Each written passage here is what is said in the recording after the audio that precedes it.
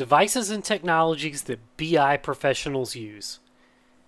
These are the tools that we are going to be using every single day in the business intelligence world. You see, whether you went into the engineering side or you went into the analytical side, one thing that those careers have in common is data. And while we're not using any particular special equipment to do our work, we're using a few different pieces of software that you need to be familiar with. And the first one, right here on the screen, you can see Microsoft Excel.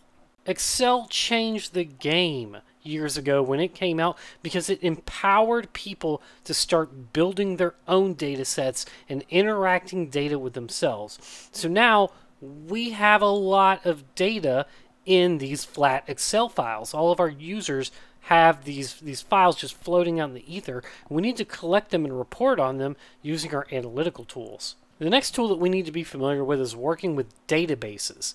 You see, Excel can only grow so much, but databases can expand massively. We can collect a tremendous amount of data and then spread it out logically across a database so that when we need to pull the data out, it comes out much quicker than if we were trying to parse through this gigantic Excel file, you see. So understanding how to interact with databases, primarily using a programming language called SQL, spelled SQL, that's going to be a massive skill set for the BI and analytic developer. Now, the data visualization tools, they have geared themselves towards people who don't know SQL, but if you do know SQL, it's going to make your life a lot easier. Now, on to the data visualization tools. This is the fun part, this is the fancy part, this is the sexy part of business intelligence.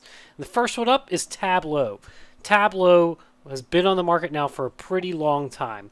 They rushed to the market and told the world you don't have to be a data expert in order to have amazing, beautiful data. Tableau makes its money on the fact that it's so easy to get started in using. You can go from zero to a dashboard in 20 minutes. And the best part about Tableau, all of its stuff looks good. You see, when we're building visualizations to analyze data, it's not typically for us. It's typically for an end user to interact with that data, and it's very important that it looks really, really good.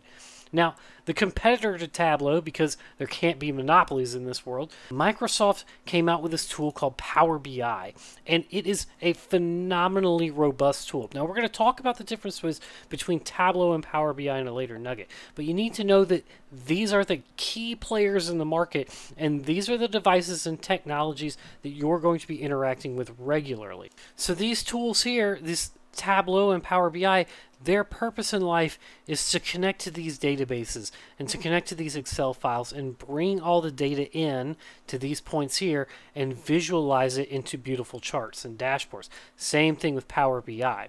Now, they go about doing this very similarly. They have different ways of connecting to the data, developing your dashboards and your visualizations, and then publishing them to your public using something like a cloud or a server.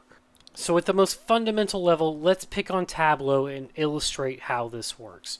What you're going to do is you're going to be opening up Tableau on your desktop computer.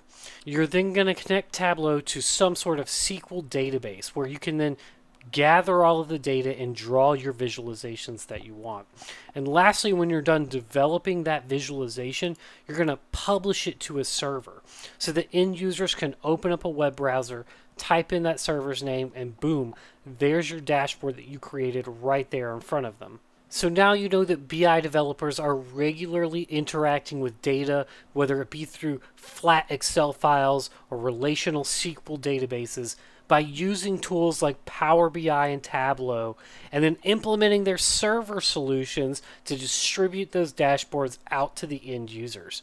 I hope this has been informative for you, and I'd like to thank you for viewing.